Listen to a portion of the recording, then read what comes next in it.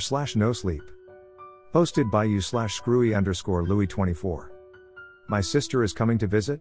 But I'm an only child. Part 1. So it's time that I think I should share what still is the scariest thing to ever happen to me. I should start by letting you know I was 15 and wasn't a believer of the paranormal in any way at the time. I'm a seer-to believer, and what I saw back then definitely made me a believer. I was always very interested in the paranormal, despite the fact I didn't believe it. I always loved reading about urban legends, wendigos, skinwalkers and poltergeists. I was a big fan of horror stories and the like. Some background information: my name's Louis. I was born in Florida, born and raised. And if you're also here, you'll know I'm not stranger to weird events. My mom and dad lived here for the most part, but my grandma lived in Georgia. My grandpa died before I was born. We visited her sometimes, and one thing I was always told was not to wander in the woods. Everyone always had their own reason why. Dads, you'll get lost. Mom, you'll get eaten by bears. But grandma never really explained why, but just would get stone serious and just tell me, don't go in there. That always kept me away, despite the other reasons.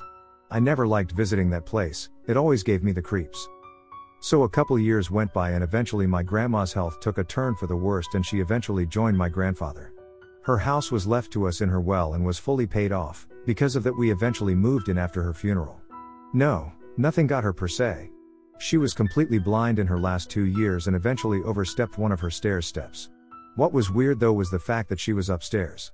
She never liked going upstairs ever since Grandpa passed, and she didn't like seeing his stuff, which reminded her of him. His office was upstairs, and seeing things that reminded her of him always made her upset. She missed him greatly, and it broke her heart when you finally passed.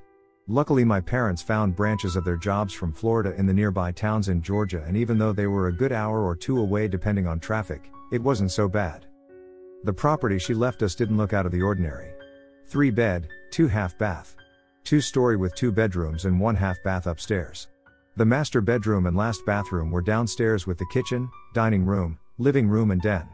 There was also an attic connected to the upstairs and a basement with stairs leading down from the kitchen. We also have a big backyard with no fence connecting to the woods behind that. We had neighbors, but seemed to mostly keep to themselves. We weren't social neighbors ourselves, so no complaints here. There was so much land in between the houses that even if one of us were hosting an outside party, you would barely hear anything next door.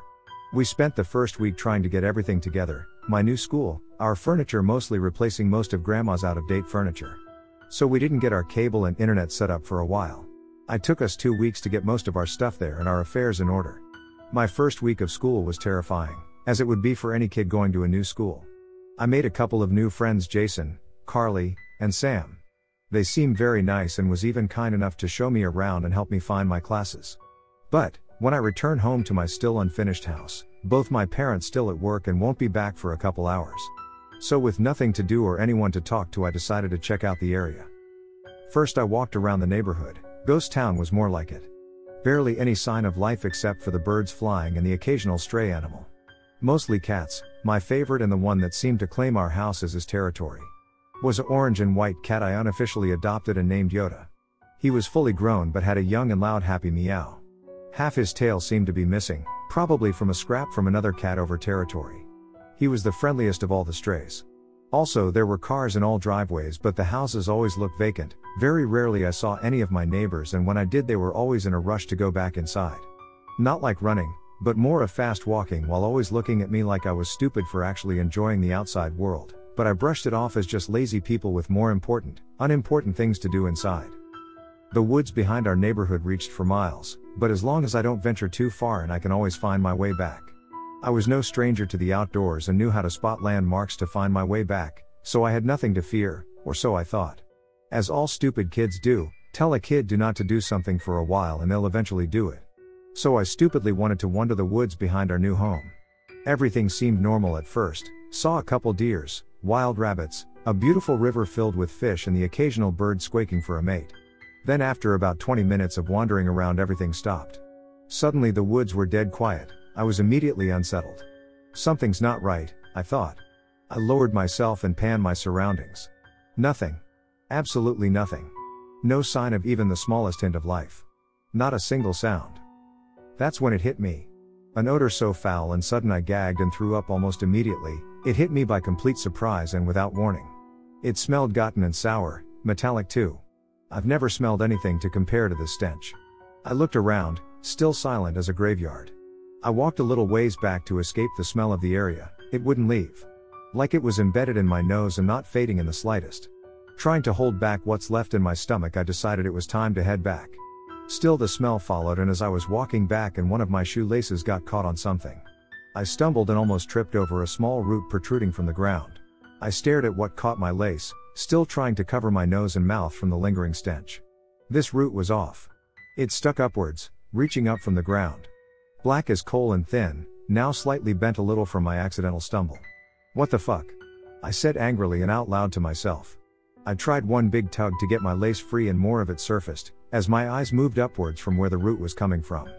That's when I noticed it wasn't a root, and what I thought was possibly some kind of stick or branch under some leaves above this root was in fact a now unearthed arm. The smell got even worse, and react appropriately, I immediately threw up again all over the now uncovered arm. Now on the floor, pulling on my leg as hard as I can to get free. More and more of the body kept getting unearthed by every tug. What my lace was only caught on one open finger, now that I look, is now a closed fist. I was looking at this thing for a while, frozen in fear of what my brain is trying to process. A black risen corpse. I can see the top half now. Its mouth wide open, only held to the skull by what I can only describe as black licorice strings of dead flesh. Where its eyes should be are now wells of shadow. Thin long hairs barely holding on to the top of the paper-thin skinned scalp. AMD, its skin so thin it looks like tissue paper. What bothered me most was there were still teeth, tiny but still visible grayish/brown tiny teeth. While sitting there being held like a dog on a leash by what now haunts me in my sleep. Frozen in fear in what felt like a lifetime, just staring at death incarnate. That's when I noticed. Its once laid back head, being tilted back by gravity, dead skinned and bone, is now moving. Slowly, barely noticeable, is turning up towards me. I tried to scream, but was paralyzed by terror. It either fell or let the weight pull it down, and with its open mouth fell on my leg. Its tiny but razor-sharp teeth scraping my leg. Blood started dripping out. Its head trying to inch closer to get a sip. Still stricken by fear, it got close enough to get a couple drops. I finally built up what little courage I had left and got up to run. But its grip still had my shoelace. Screw the shoe. And I wiggled it off. I started to run and got a few steps away before stopping to turn back, just to confirm that I wasn't crazy. The body now fully uncovered. Still holding my shoe, looking right at me now. It let out a light, quiet white noise of a scream in anger at me. Once the opposite hand started moving forward to start crawling towards me, I immediately started running home. As soon as I got back, I called the police and reported the body. I then called my parents to inform them of what I found as well. Not 10 minutes passed before the police arrived. My parents arrived about an hour later. I started leading them to what I found. With dogs leading, me right behind to lead the way, and with my parents and the cops following. Now I know it was getting dark, but I showed them as best I could the area I found the body. Of course we find nothing, no smell, no protruding hand, and no body to be found. After hours of searching around, angered faces of the cops and disappointed faces of my parents for wasting everyone's time, we decided to head back. That's when I noticed, there, without a doubt in my mind, I see the exact spot where the body was now just some disturbed dirt. Drag marks heading to where I ran off, but the cops and dogs couldn't pick up anything. That's not possible, I said as my skin went white and my blood went cold. With no evidence and nothing to go on but some new boy from Florida's statement. The cops and my parents all turned and started heading back to the house. Suddenly, a small but familiar stench caught my nose. Then I hear a twig snap in the opposite direction of where the cops and my parents were walking to head back to the house. Deep in the woods, almost too far to see, I see something slightly peeking from behind a tree in the distance. There it was, barely standing upright, using the tree to hold itself up. Was it watching me? As still as the surrounding trees, it watched me with its vacant eyes. Now, not black, but brown as the bark of the tree it was using as cover. My mother yells for me to catch up in her annoyed tone. A split-second distraction, just enough time for it to disappear apparently. I looked around, searching for what I knew I couldn't have possibly seen, before sprinting to catch up with the cops and my parents. After having a serious conversation with the cops for filing a false report, I waited for the inevitable scolding by my parents, but they seemed too upset to talk now. Now the third room in the house was my grandfather's old office. Me and my dad decided to finally clear it out and was gonna make it our game room. We had about 5 gaming consoles together and was gonna make our dream man cave in this new house. So I was extremely upset when I see my dad emptying the room.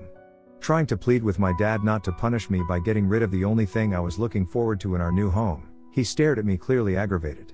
Then he starts the inevitable rant about what just happened before ending it with something that confused me more than anything I've ever heard. At the end of his speech he said, "Plus your sister is gonna need a place to sleep when she visits." There was a long silence as I stood in the doorway watching my dad put the few things we put in the room in the box we took it out of. Confused I asked, "Dad, what sister?" He looked at me with a combination of confused and annoyed. "Your sister, I told you she was coming to visit and stay with us for a while. She's also gonna babysit you since now we can't leave you unsupervised without coming up with some ghost story and causing trouble." I just stood there, still trying to process what my dad was saying. "She's done with her camping trip and will be home soon. She'll just be right next door to your room just like when you were kids." When my dad keeps talking about my sister, he sounds like he's reading a script. His voice losing all emotion like it's on autopilot when he speaks. "But Dad, I don't have a sister?" Posted by you/screwy_Louis24. My sister is coming to visit? But I'm an only child part 2.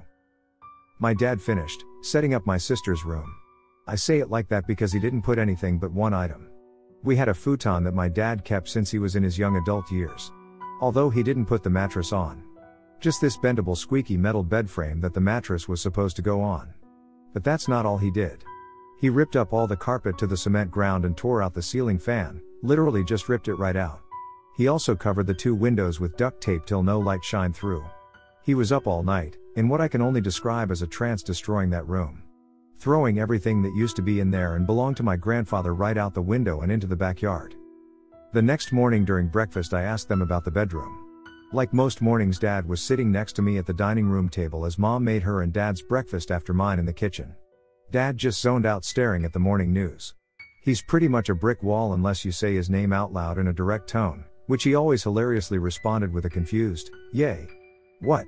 I asked about the loud noise I was hearing from Dad pulling a fan out of a ceiling at 3 a.m. Mom replied with, "You know your sister doesn't like the cold." "Yay? About that, I don't have a sister?" I responded, instantly regretting after remembering Dad from the previous night. He's still zoned out with the news. I sighed with relief immediately after asking. I remembered how hollow my father responded the first time I asked. Sadly, I wasn't lucky enough to fall of deaf ears with my mom. I looked back at Mom. She's still. Too still. Like looking at a mannequin behind a glass window in the mall. All I hear is the mumble of the news crew on the TV. After what felt like a lifetime, in 5 seconds she whips around in anger. Her body not turning with it. "Now what makes you go and say that?" She steps forward to me. Her body walking backwards, but her head looking right at me. With one hand on her hip, like when she's ready to argue. I dropped my fork on my plate and my jaw drops in horror. Half her face was changed. On the one half is my mom's scowl I normally feared and have only seen once, the day after he forgot their anniversary. The other half, however, was much more terrifying. Her left eye was swollen and red like she's been bawling tears all day, darting in every direction possible, even rolling back occasionally. The left half of her mouth so far up her face it seemed to tear a little. Her mouth just wide enough to see some of her teeth, the left side with now forced gaps in between bleeding down. You know, sometimes you act like you don't even love your sister? There's now 2 distinct voices. One sounds like my mom voice talking underwater, the other a demonic voice. What little left of normal on my mom's face disappeared on the middle of that second statement. Changing to a opposite turn frown. It might as well be touching the bottom jaw, this eye was just as swollen as the other. But this one holds nothing but murderous rage, looking directly at me. I couldn't speak. Frozen AMD, paralyzed in fear at what now was once my loving mother, now haunts my dreams. I dart my eyes quickly to see my dad still just watching the TV. But now it's nothing but static foos. My eyes switch back as so I don't take my eyes off of what's in front of me. She steps forward again, slamming her hands on the table. "You love your sweet sister, don't you?" I can't stop staring at this 2-faced monster. As I stare wide-eyed and shaking in fear, trying to muster some courage to say something. The 2 faces switching sides as soon as my brain tries to understand what it's seeing. "Say you love your sister." It screams inches from my face. Almost immediately, and still not feeling fast enough, I yelled in fear back. "I love my sister, I love my sister, I love my sister, love my sister." Static sounds fill the room and we all stand silent, seeming to be waiting for something to happen. I'm not gonna lie, I peed. 5, maybe even 10 minutes pass as I sit in my cold jeans. I just stare at my mom staring at me, usually just one stable eye at a time, while the other frantically looks around. Then she reaches toward me. I'm shaking in cold fear, waiting for whatever happens next. She grabs my knife that sat beside my plate, put it so close to my eye I can't even truly see it anymore. Just a gray blur blocking half my vision. Then, she quickly rotates the blade right through my dad's throat, covering everything on the table in blood including me and my mom. "Dad!" I scream. "Yay!" "What?" my dad says in his usual tone. Everything was normal again. No blood, TV on the morning news, mom still in the kitchen, her back facing us, head turned away to match her body again, while she's cooking breakfast still. "You say something, champ?" he asks. A no barley escaped my mouth. He truns back to the news. I just stare down at my plate in disbelief in what happened. Was that real? A dream? But I didn't feel like I was asleep? I think quietly to myself. I look at my lap, still sitting in my cold urine. But, if that still happened, does that mean the rest also did? I excuse myself to go change and shower. I get ready for school as fast as I can. I don't want to be home after that and can use the distance for now. "Ready, sport?" my dad says, holding the door open, ready to take me to school.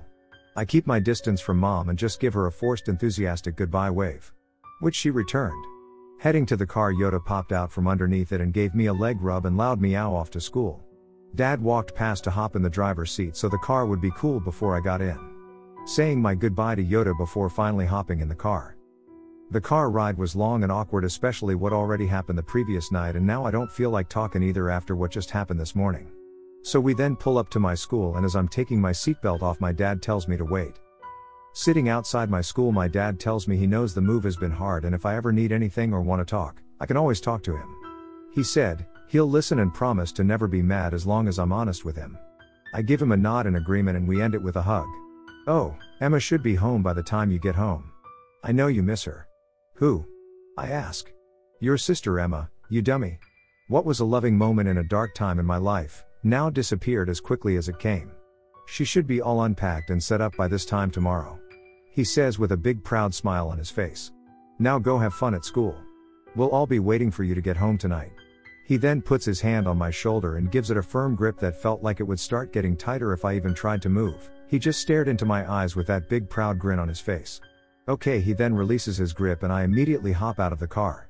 He drives off and I have some sanctuary for now.